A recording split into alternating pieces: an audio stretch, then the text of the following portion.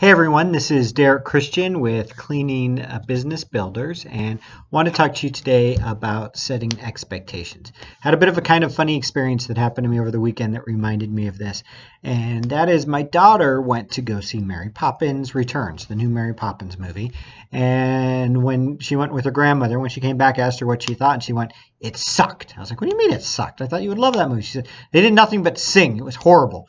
And I was all surprised. I'm like, "Lindsay, it was a musical. You didn't realize that?" And she's like, "No, didn't want to watch a musical. It sucked." And when I was like, "Well, Mary Poppins is kind of a famous musical, kiddo." And she said, "Well, I watched all the previews and it never said it was a musical."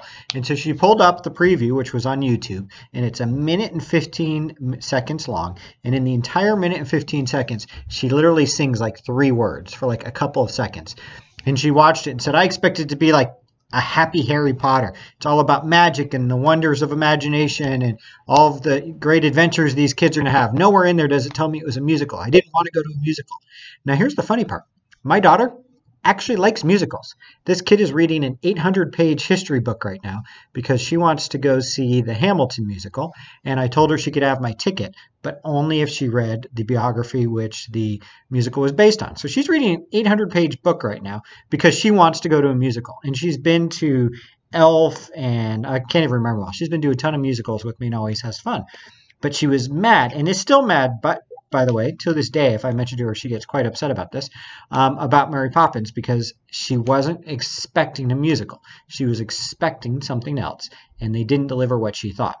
And the reason why I bring this up is we can, in our business, sometimes get really tempted to go for the sale and promise the stars and moon and promise customers something which it's not going to be. And I used to be really bad at this because I had a little bit of an ego about my company. And I thought, you know what? We're really good.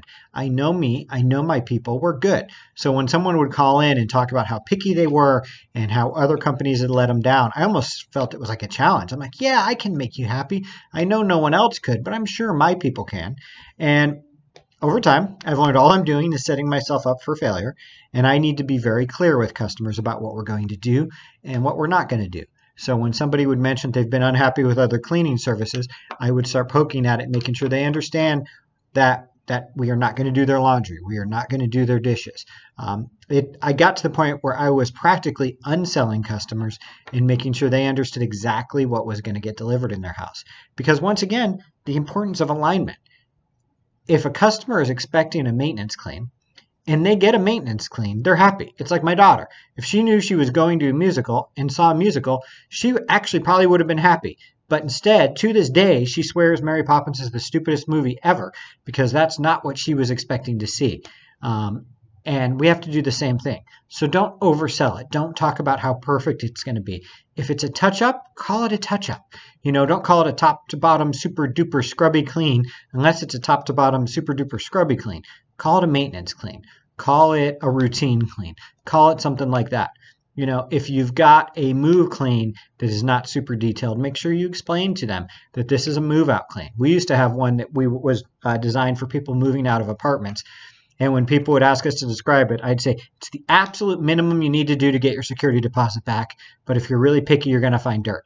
And customers really quickly went, "Oh, I understand what I'm going to get." And so when they came in, they didn't call us and say things about, "Well, there was dirt in the corners." I'm like, "Yes, remember we told you this was the absolute minimum it would take to get your security deposit back and not a little any more. If you want a detail clean, we have a detail top to bottom super clean, and here's how much that costs." So it's just really important to make sure expectations align. Do not overpromise. Make sure they understand that they're getting what they expected. Because when you have a mismatch, they're automatically going to be upset at you. They're not going to say, "Oh, I didn't understand the clean." They're going to say, "You didn't deliver what I expected." So don't oversell. I'm sure some genius at Disney who put together this preview for Mary Poppins did research and found that when they showed that Mary Poppins was a musical, the kids didn't want to go. And when they showed the cut they did that made it look like, the way my daughter referred to it, a happy version of Harry Potter where everyone doesn't die, she wanted to go. And I'm sure in their little test markets that made tons of kids want to go.